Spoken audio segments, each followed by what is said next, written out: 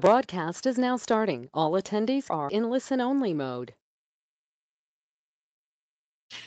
Good afternoon, everyone. Welcome to today's webinar, and thank you for joining us. My name is Diane Dowdy, and I'm the Associate Department Head and Instructional Assistant Professor in the Health Promotion and Community Health Sciences Department at the Texas A&M School of Public Health. I also serve as co-chair, along with Dr. Leah Wiggum, of the Live Smart Texas State Coalition. The next slide will show you a little bit about Live Smart Texas. It's a coalition of organizations and individuals who work together to address the state's epidemic of obesity, especially in children. Before we get started, I just wanted to make some housekeeping announcements. This webinar is being recorded and will be archived along with the presentation slides on our website at msdcenter.org. If you have any questions during the presentation, please do enter them into the chat box. We will have time for Q&A at the end of the presentation. Okay, I am now going to hand over the webinar and this presentation to Dr. Colleen Bridger. She was with the City of San Antonio Metropolitan Health District as the health director, but she is now the City of San Antonio's assistant city manager. She's going to start her presentation, 10 things to know about adverse childhood experiences. Thank you. Thank you very much. It's an honor to be with you this afternoon. So let's go to the next slide, please. So these are kind of hearkening back to the David Letterman top 10 things is how we've structured this presentation. So let's go ahead and get started with number one. So next slide, please. The first thing that we want folks to know about adverse childhood experiences is what do we mean when we say that?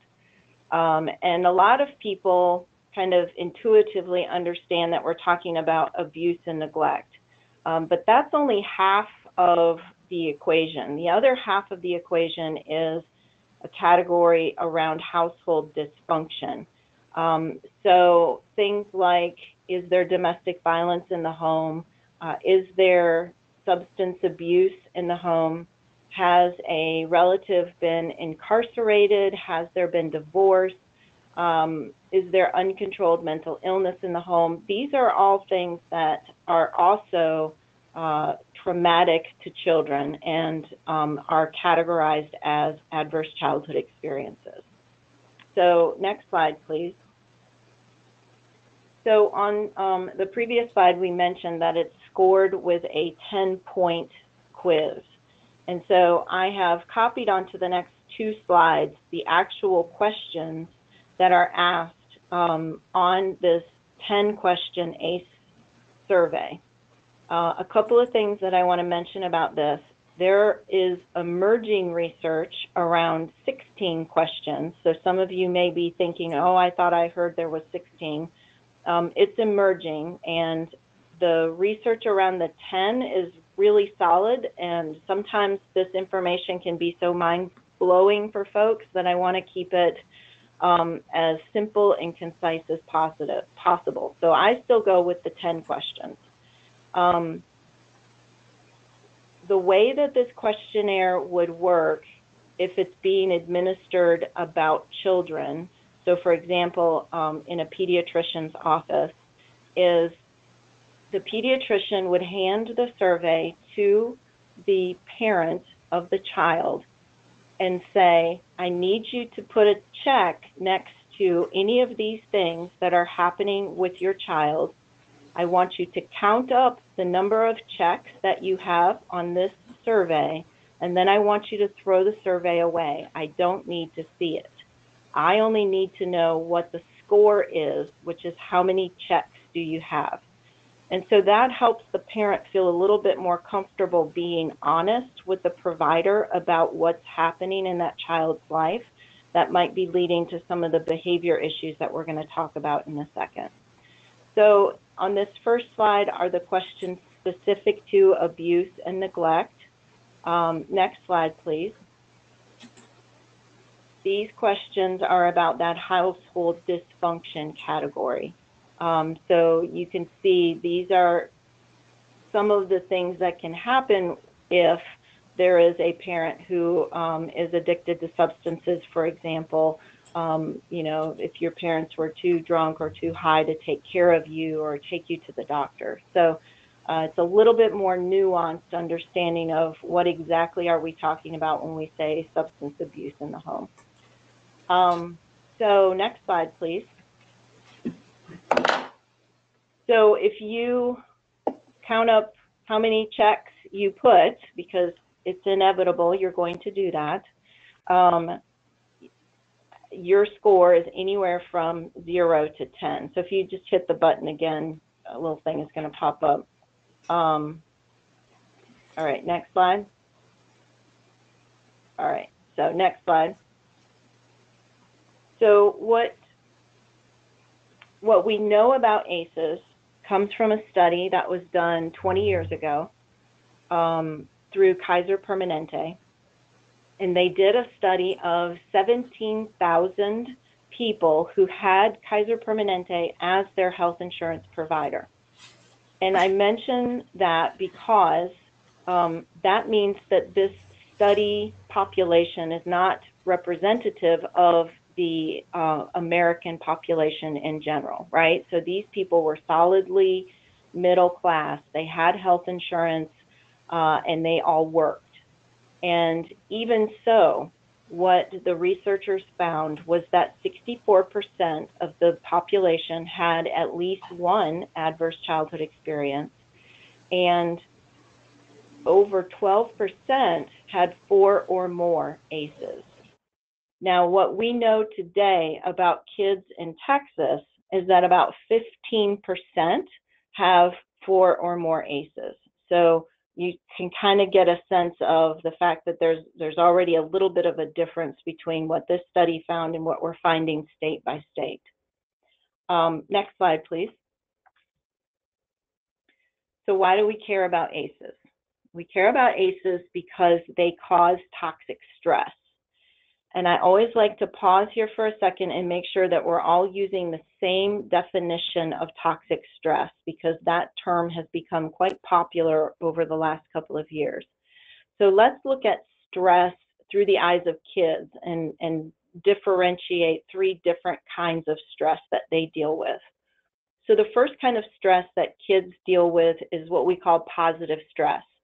So the example I like to give is you're in first grade and you've studied really, really hard for the spelling test, and you go into the classroom and you're getting ready to start the spelling test and you're stressed out, right? You've got a little bit of that adrenaline going, your hands might be a little bit shaking because you studied really, really hard and you want to do really well and you're nervous. That's good for kids. That's how kids grow and stretch and become the best they can be. We like that kind of stress in kids' lives. The next category is bad stress or tolerable stress. So that's something, for example, the death of a grandparent. So this may be the first time that a child has dealt with the death of a loved one. That's a very stressful situation. But typically in the United States, we've got a lot of support systems in place to help kids when they lose loved ones. So their parents can help them process their feelings and their emotions. They go to the funeral, for example, they can see that they are surrounded by people who love them, who care about them, and who are also sad about the loss of this loved one. So that validates their feelings. And there are lots of check-ins with folks. How are you doing since your grandpa died? How are you feeling? So it's really good. We've got a really good process in place, generally speaking, to help those kids deal with a traumatic event, but that it's one time and that they're surrounded by adults who can help them process and understand what's going on. So compare that to toxic stress. So toxic stress is differentiated from this bad stress by two things. One, it's capricious. So these kids don't know when it's going to happen. They just know that it's happened a lot in their lives. And two, they don't have adult caregivers to help them process how this stress makes them feel. So for example, if you look at domestic violence as one of the ACEs, you've got, if the situation is that dad is beating mom, it can happen at any time. It happens frequently. The child doesn't know when it's going to happen, and it often comes out of the blue, especially for the younger kids. And he can't ask dad why this is happening because he's afraid of dad and he doesn't want to make dad mad. And he can't really ask mom why this is happening because he can tell that she's upset and he doesn't want to make her feel any worse. So that's just an example of it's something that happens capriciously, and it's something where this child doesn't have anybody to help him understand and process the feelings that he has about it. So next slide, please. So the reason we care about toxic stress is because it harms brain architecture. So what happens in these kids' brains is that they're experiencing these traumatic events that's triggering this fight or flight response that all humans have, and you're born either that you go into fight or that you go into flight when you're afraid, and you don't have any control over that.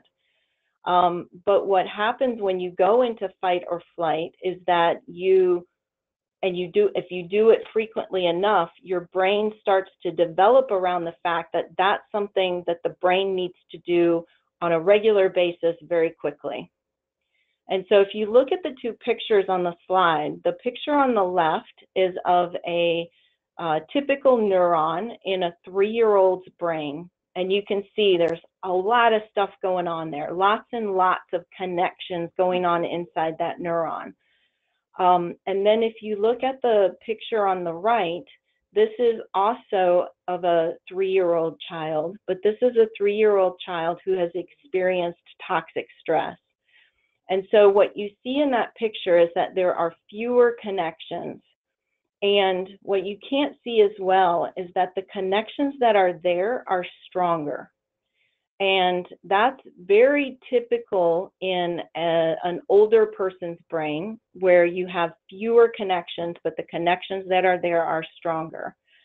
And I like to joke with audiences about the fact that if any of you have ever had the experience of parenting a teenager, you will have experienced what's called pruning. And so that's when you put your wonderful, intelligent teenager to bed one night, and they wake up the next morning and seem to have forgotten 50% of what they knew. And that is actually what is happening in their brain, because as their brain is pruning itself, it's trying to strengthen those connections. Like when you prune a rose bush, what grows is stronger and thicker. But sometimes what they thought they knew the day before, they've forgotten when they wake up the next morning, and that can make parenting a teenager really challenging.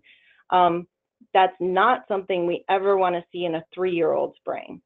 And so the fact that there are fewer connections, the connections that are there are stronger, the connections that are there are being built around this fight or flight response, leads to what we consider to be inappropriate behavior in these kids.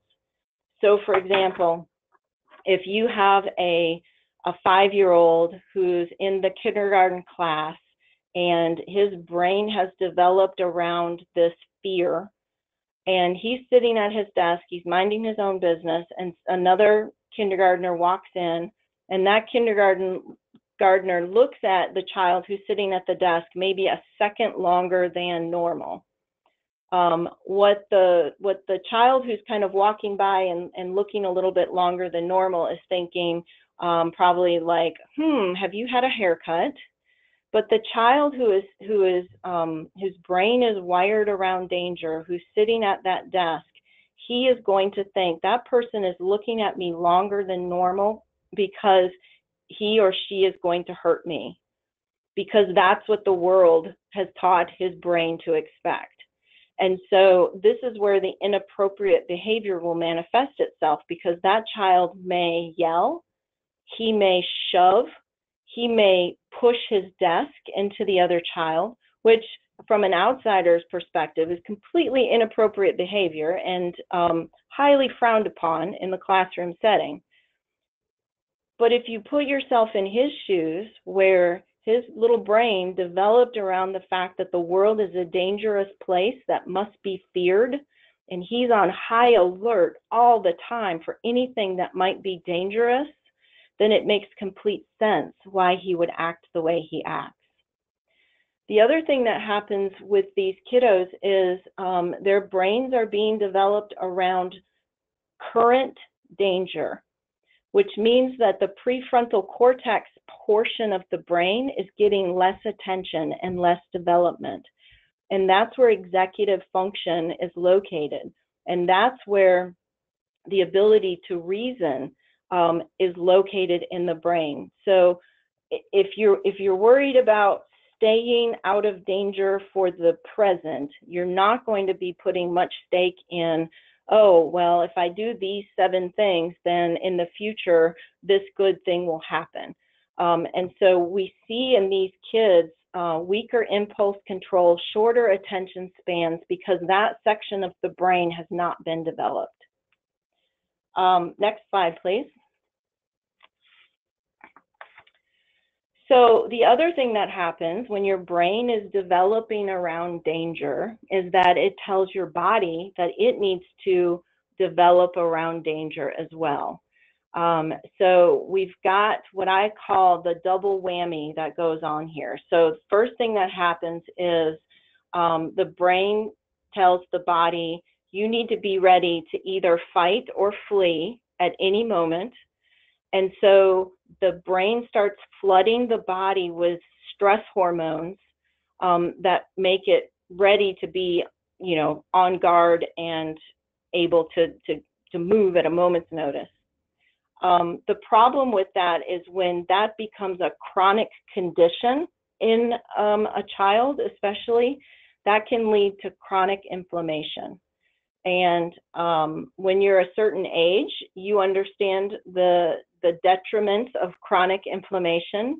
But when you're 5 years old, you shouldn't be experiencing that. And unfortunately, what that constant stress hormone production does to the body is it creates a body that is anxious and fearful and stressed out all the time. And so as these kids get older, they look for anything they can possibly find to stop feeling afraid.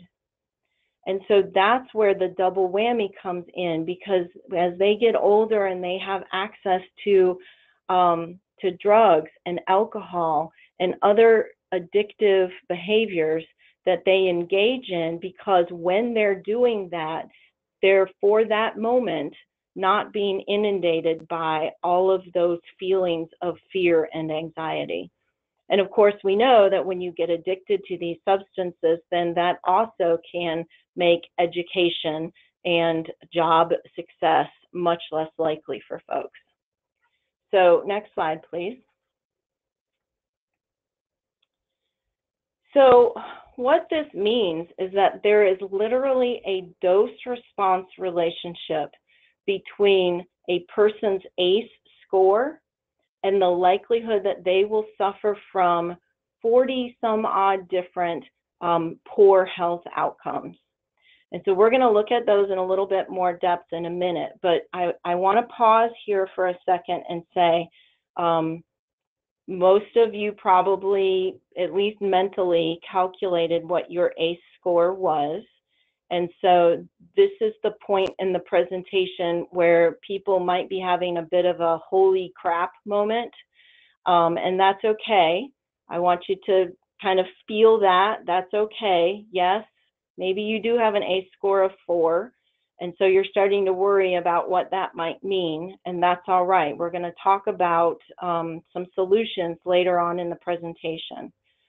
But what we do know from the research is that adverse childhood experiences have adverse effects in adulthood, not just on mental health issues, but also on chronic diseases like heart disease, cancer, stroke, COPD, and also on a person's life potential. So folks with high ACE scores are less likely to graduate from school, they're less likely to go to college, and they're less likely to succeed in the workplace. So next slide, please. So since I'm talking to my public health peeps, I know y'all are going to get into this slide a lot more than some of my community presentations. So there are a ton of studies that look at the connection between ACEs and chronic diseases. And so I took just the top 10 leading causes of death in the United States and compared the odds ratios of, if you have an ACE score of 4, what are your odds ratios for developing these diseases? I want to anchor this, though, with a very common example. So if you look at that first one, heart disease, if you've been to the doctor for your annual physical and you're over a certain age, you've probably had a cholesterol test as part of your annual physical. It is something that they do every year. Everybody seems to have an understanding on a general level that if you have high cholesterol, you're at higher risk for heart disease. What folks don't necessarily understand, however, is that if you have high cholesterol, you are 40% more likely to develop heart disease. If you have an ACE score of 4, you are 200% more likely to develop heart disease. But yet, rarely have I spoken to a group where they raise their hand if I ask them, has your doctor talked to you about your childhood, and if there was any traumatic events in your childhood, that's putting you at higher risk for heart disease than high cholesterol. And so, this is one of the curious things for me about ACE research is, why is the disconnect between the research that says, look, this puts you at much higher risk for heart disease than high cholesterol does, yet we're still fixating on cholesterol testing. Some of the other things I like to point out from this chart is Alzheimer's disease with an odds ratio of 4.2. We rarely talk about risks for Alzheimer's through the lens of what happened during your childhood. But it makes sense if you think about it. If you think about some of the things I said about how the brain is developing around the present and developing around danger and not developing the prefrontal cortex, which controls executive function, it makes a lot of logical sense, but we don't often talk about Alzheimer's through that lens. And then the last thing I want to point out is an odds ratio of 12 around suicide. And I don't know about y'all, but I rarely see public health research studies with an odds ratio of 12 anything. So again, why we aren't tying those two things together and thinking about how we can help reduce suicide, which is increasing, with tying that to traumatic events in childhood. So again, back to that whole dose-response relationship, this is if your ACE score is 4. If your ACE score is higher than that, your odds ratio is going to go up. If it's lower than that, it's going to go down. But there's still, even if you have an ACE score of 1 or 2, you're still at higher risk for all of these different leading causes of death. Next slide, please. So the big takeaway here from the presentation is that if we don't mitigate the effect of adverse childhood experiences, if we don't help people heal from the trauma they experienced in childhood, they can have a 20-year difference lower in their life expectancy. And we have a map at the health department where we've looked at life expectancy by zip code, and we talk about a lot the fact that depending on what census tract you live in the city of San Antonio, you can have a 20-year difference in life expectancy between some of the zip codes and others of the zip codes. And I absolutely guarantee you that some of that has to do with traumatic experiences in childhood in some of these zip codes and census tracts where we have a lot more violence, substance abuse, mental health issues, lack of access to services. Next slide, please. So here's an example of different systems where we see significant trauma in the people who are participating in these systems. So from the high of women who are incarcerated, at 98% of them have experienced trauma or domestic violence, down to the low of 70% of children in foster care who have experienced multiple traumas. This is one of the things that as public health people, and we think about systems and we think about how we can help improve systems, and then we also think about going upstream as far as we can to intervene as early as possible.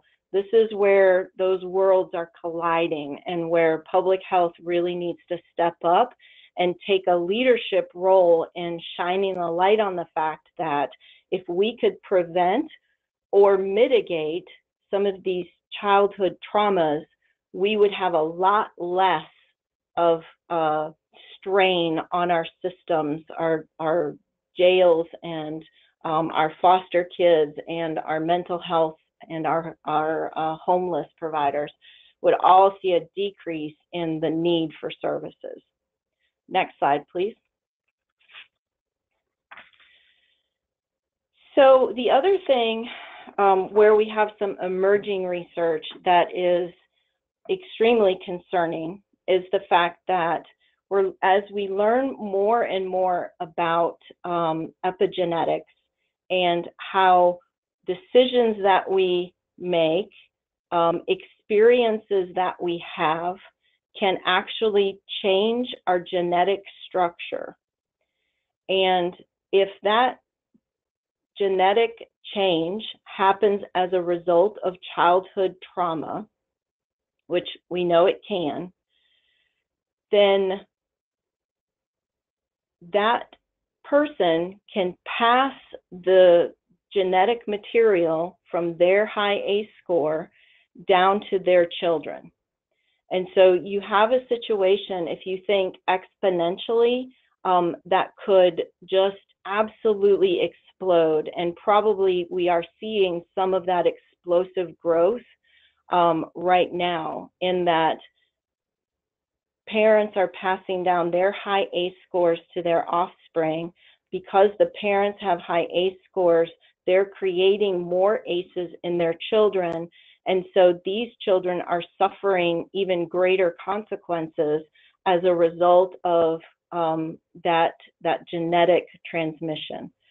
So one of the things that research is looking at right now is, okay, if we can mitigate or heal the effects of childhood trauma, then how long does that take to undo some of those genetic changes? Can we prevent that transmission from happening? So that we don't know, and we're still watching to see what the research is going to tell us. Next slide, please. So this is where everybody gets to take a deep breath and relax, because we're transitioning from all of the bad news that I shared in my first 7 points to some of the good news. And the good news is, unlike a lot of things in public health where we're not really sure what the solution to the problem is, we know exactly what we need to do in order to help resolve this issue. And it's called trauma-informed care.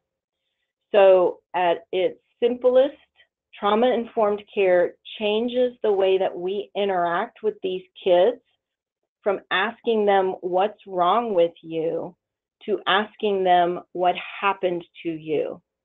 And just that simple shift as we're interacting with kids helps them start to realize that they aren't acting this way because they were just born bad kids. They're acting this way because of things that happened to them that caused their brains to be wired differently from other kids. Now, we know that the brain is plastic.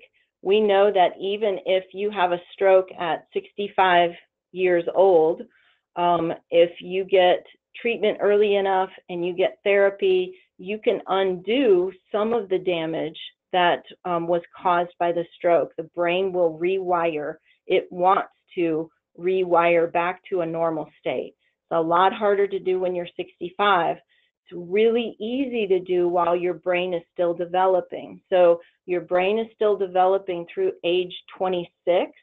And that's why our focus is on these kids from 0 to 26 to help them heal from this trauma. It's a lot easier for their brains to be rewired back to that, that kind of default state where it's not about being worried about danger and fear all the time. Next slide, please. So we know trauma-informed care works because there's a lot of research about it, but the general public can start to understand that trauma-informed care works because somebody did a documentary. And this documentary came out several years ago. It was pretty popular, so some of you may have heard of it. But it looked at a alternative school in Washington State who, after 4 years, evaluated the effects of having changed to a trauma-informed system. And what they found was, as you can see from the slides, their suspensions plummeted, they had no expulsions. And when I give this talk to teachers, they're like, what? You don't ever not have expulsions in an alternative school? What in the world? 0 kids got kicked out of this school. And then their grades and their graduation rates went up significantly. The most important part of this slide, however, and that I really like to drive home with public health people especially, is that they changed the system in that school. They didn't screen every kid in the school and say, well, if your A score is 4 or more, you go to this class and you get extra special care and attention. And if your A score is 0, then you go here and you get the normal stuff.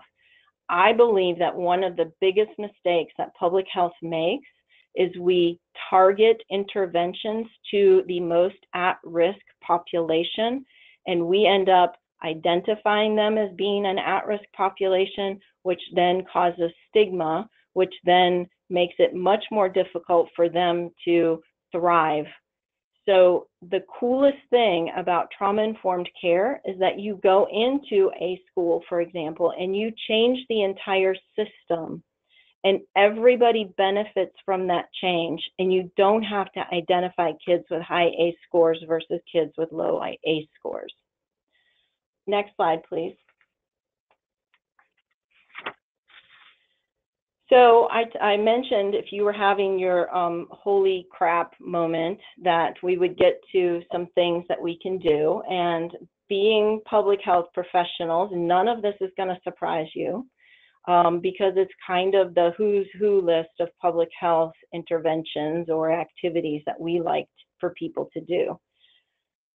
But if you think about this from the big picture, right? So these kids' brains are developed for them to believe that the world is a dangerous place that should be feared.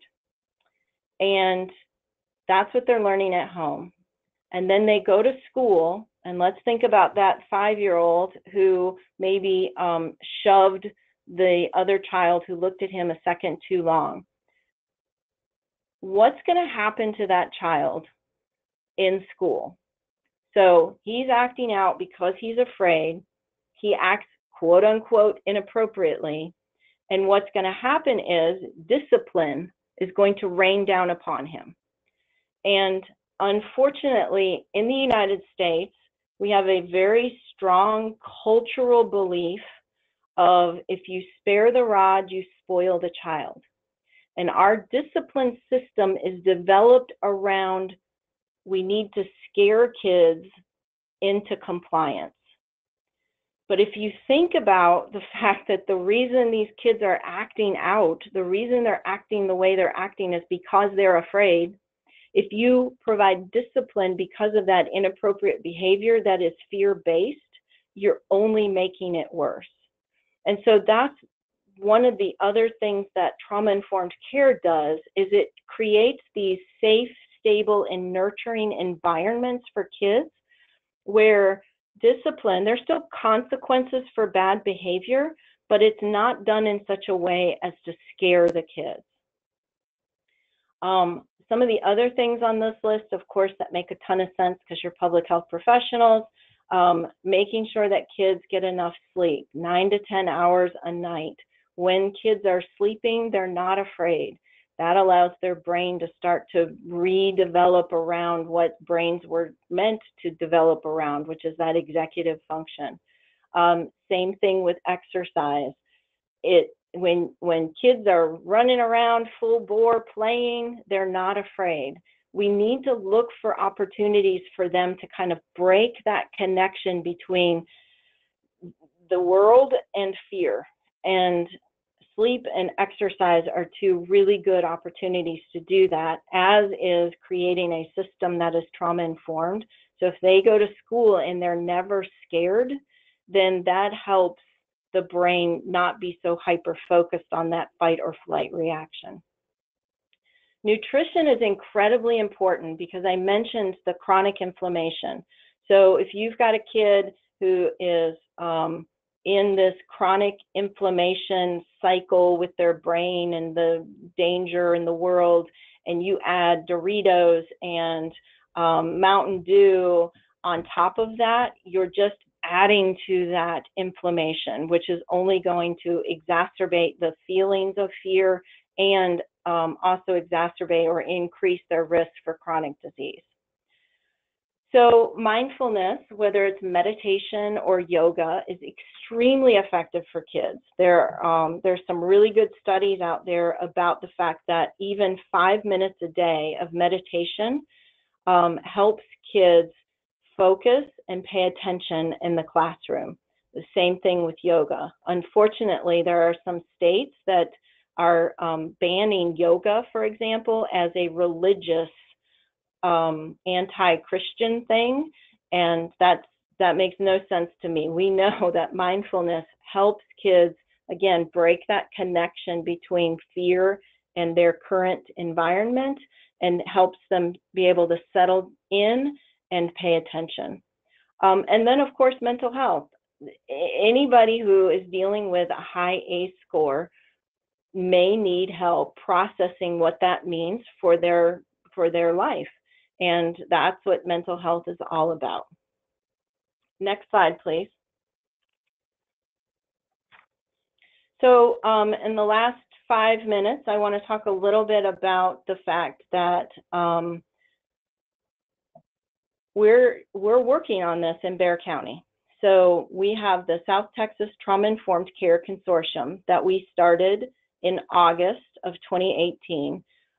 So just about 6 months ago, we started this consortium. We now have over 250 people who are involved, who are members of this consortium.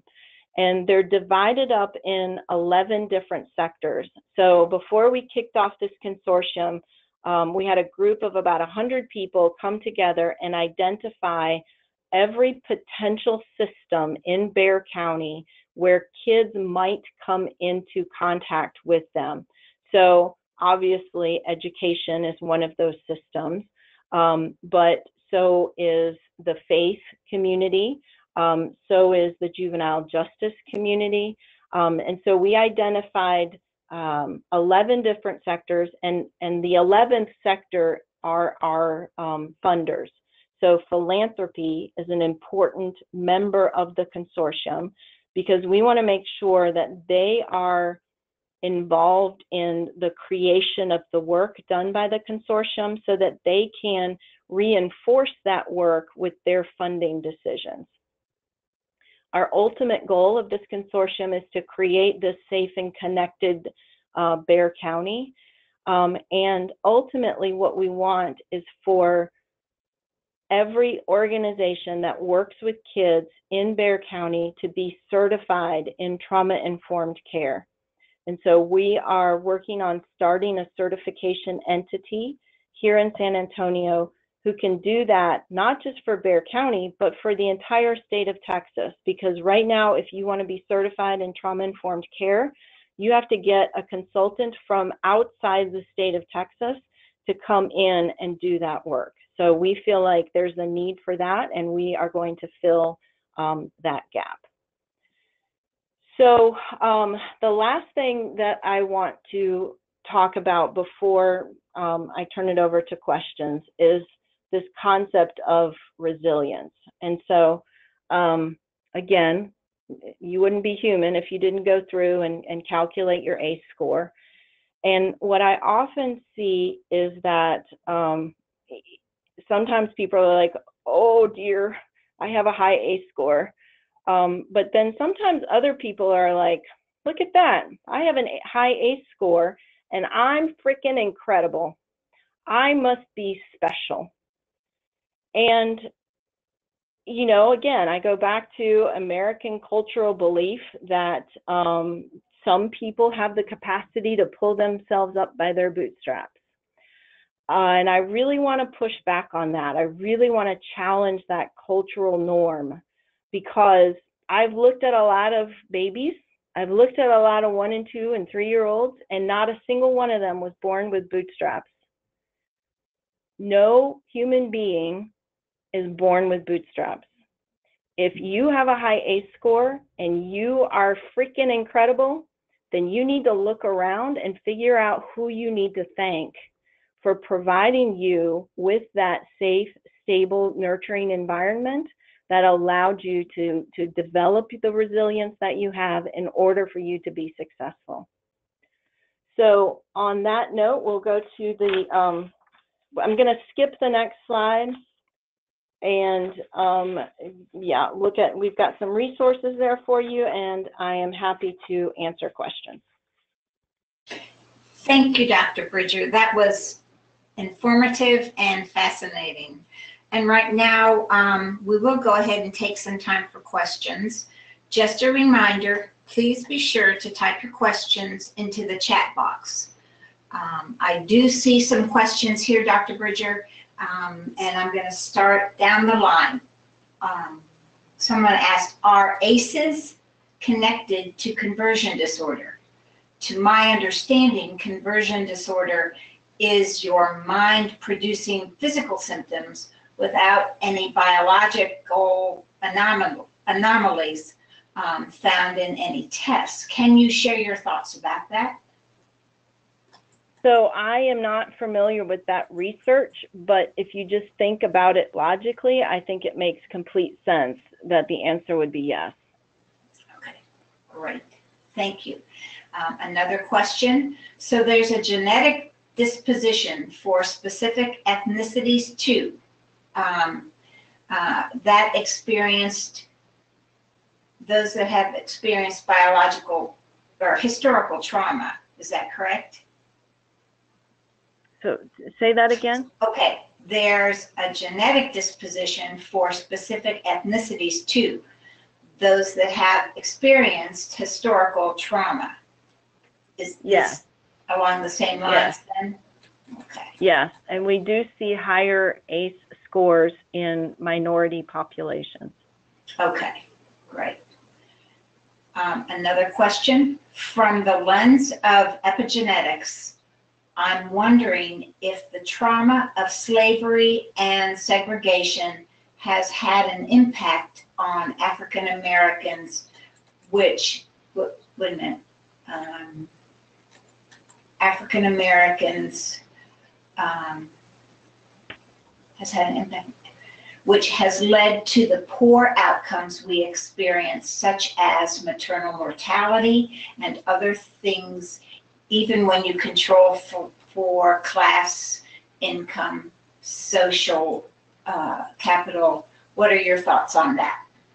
Yeah, so my MPH is in maternal and child health, and for me, that was one of the aha moments. Is there's all this research about why do African Americans have higher infant mortality rates than others when you control for everything else, what's going on, and some have said, well, it's just this constant presence of racism that causes the stress in their lives that causes high infant mortality, and I think that's part of it.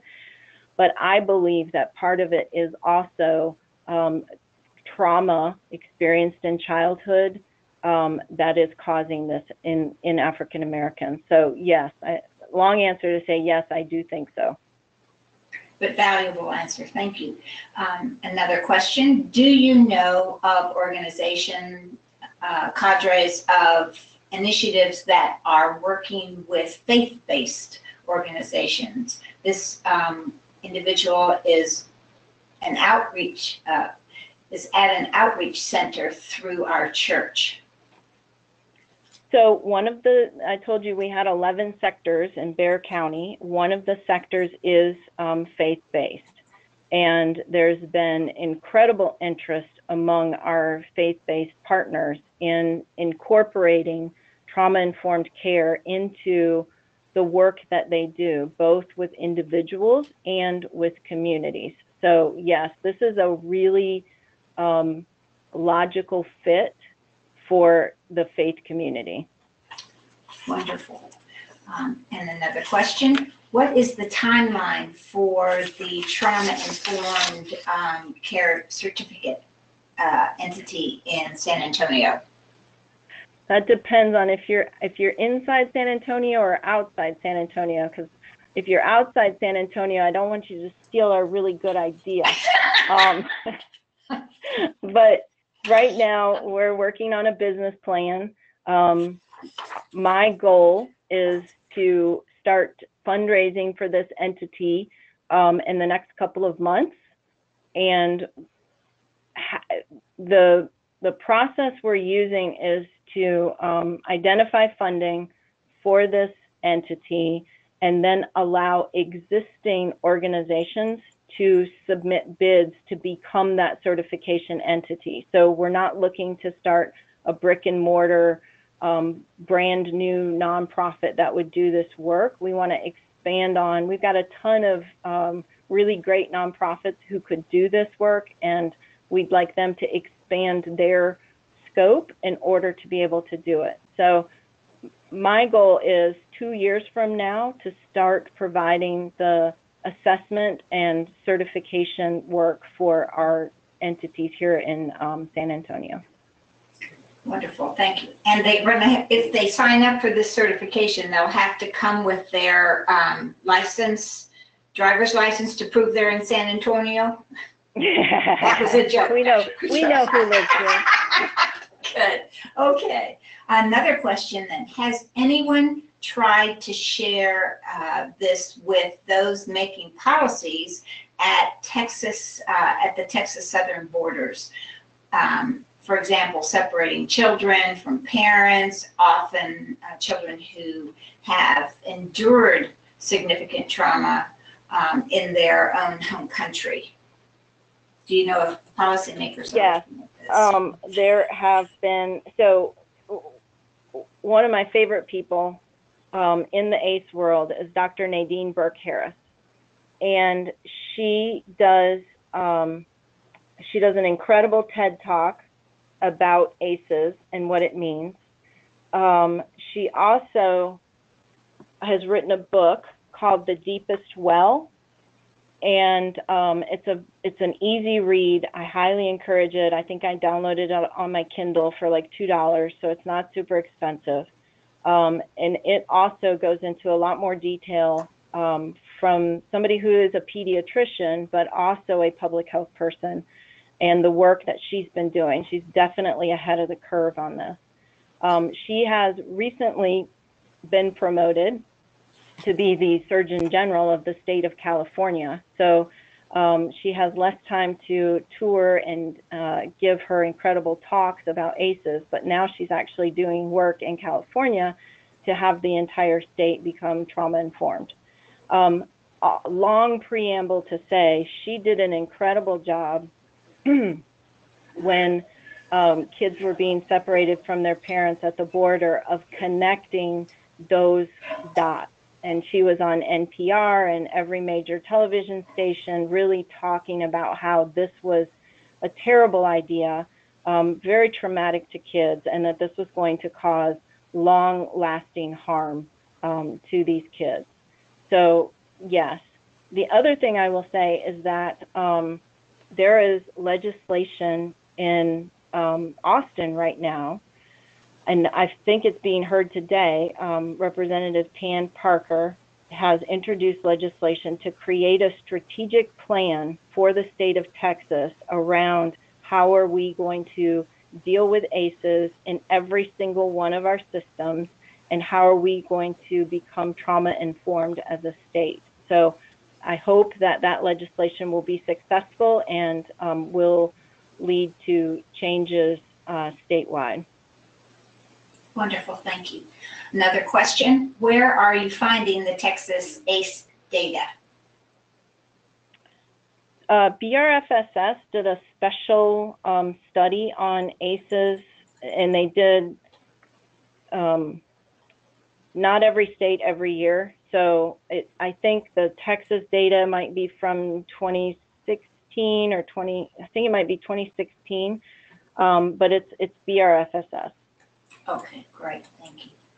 Is there research indicating that these strategies work for adults who have a high ACE score? So, yes, it's indirect research though. So we know, for example, that somebody who is at high risk for heart disease, the doctor's going to tell them that they need to lower their stress, which they could do through mindfulness, improve their nutrition, which we've talked about, and get more exercise. And I think that all of those things are incredibly effective at decreasing your risk for heart disease. We just didn't know that they're incredibly effective because your risk for heart disease was caused by childhood trauma. So yes, all of the things that public health knows to do to decrease your risk for chronic disease, they are all effective for dealing with childhood trauma and helping people heal from that trauma. So we were doing the right things, we just weren't necessarily doing them for all the right reasons. I understand.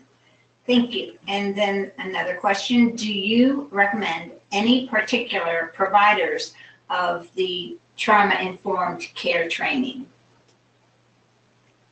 No, and except 2 years from now, I'm going to recommend what's happening in San Antonio. But Okay. That's one of the challenges, and another reason why we wanted to start our own certification entity, because there are a dozen or so different providers throughout the United States that will certify you as a trauma-informed organization. And they've really become very subspecialized. So if you're an elementary school, then you should go with this group. And if you're a high school, then you should go with this group. And if you're a mental health provider, you should go with this group. Our concept is that 90% of this subspecialization is the same. And so our certification entity is going to focus on, all right, let's really wrap our hands around this 90% that everybody needs to do, And then let's look at what additional blocks we need to add to the certification in order to meet this subspecialty, like if you are a mental health provider or you are faith-based or whatever. So that's one of the things that we're looking at, is to try to simplify the certification process. Related to that, Dr. Bridger, this is how can I get trained in trauma-informed care, and how long does the training take? It's related, obviously, to your previous answer, but yeah, and sure. So there are a lot of different programs out there that are trauma-informed. So if you're a parent or you work with kids, I really recommend you look into a program called Conscious Discipline. And that is a disciplinary methodology that does not rely on fear to get kids to do what you want them to do. So I think that's a really good kind of introductory training, especially focusing on kids. If you Google trauma-informed trainings, you'll get 100 different options. And I'm not going to recommend or not recommend any of those, but I do really like Conscious Discipline as a place to start. Wonderful, wonderful. There's a very personal question here, and I think there's one that someone says, has any work been done to help schools and teachers develop trauma-informed practice? I am conducting a seminar in San Antonio on this topic on May 2nd and don't want to duplicate anything that has been done in the region. Do you want to answer that now, or do you want to have that be a response that we email? Yeah, we'll chat offline about that one. Okay. I just wanted to be sure the individual knew I wasn't ignoring it. Not a question, but a comment. I commend your work to create a community approach. So kudos, Dr. Bridger. Absolutely. Thank you. And there's another question. Are there resources for employers who have employees with ACEs? So, yes, I mean, probably if you Google resources for employers with ACEs, you're not going to find it. But if you are looking for some of the, like the aces2high.com website has a lot of great tools to help you think about how you could be more trauma-informed, both with kids and adults. Wonderful. I'm going to ask one more question, and then any of the questions, I think we have, we're just about to the end of the questions, but I don't want to go over. So we'll respond to any questions that have not been answered via email, okay? But what I was wondering about was someone who asked, do you think trauma-informed care could be included within an MPH program, such as the maternal and child health program? Yeah, and that's an important nuance about being certified in trauma-informed care. So individuals can become certified and organizations can become certified. Our focus, as we focus on the system, is more on the organization. But depending on what your role is, a personal certification in trauma-informed care could be very beneficial. And those programs are out there, and it can be anywhere from an hour webinar that you don't pay anything for to a week-long training that they'll charge you $10,000 for. And one of the things that we hope for our certification entity is to be able to vet some of those different options and actually have recommended options on our website. But again, we've only been doing this for 6 months, so we still have a lot of work to do. Wonderful. Well, it looks like we're running out of time, so we're going to have to end this. I just wanted to be sure that you all know that this recording will be on the website, archived at msdcenter.org, In addition to that, any questions, and I see there are a few more that have come in, any questions that we haven't gotten to will in fact be addressed by email and answered by email. So, Dr. Bridger, thank you very much. We thank everyone for attending today's webinar and asking pertinent questions, and we appreciate all of you being here. Thanks again for joining us today, and we will see you next time. Thank you, Dr. Bridger. Thank you. Thank you.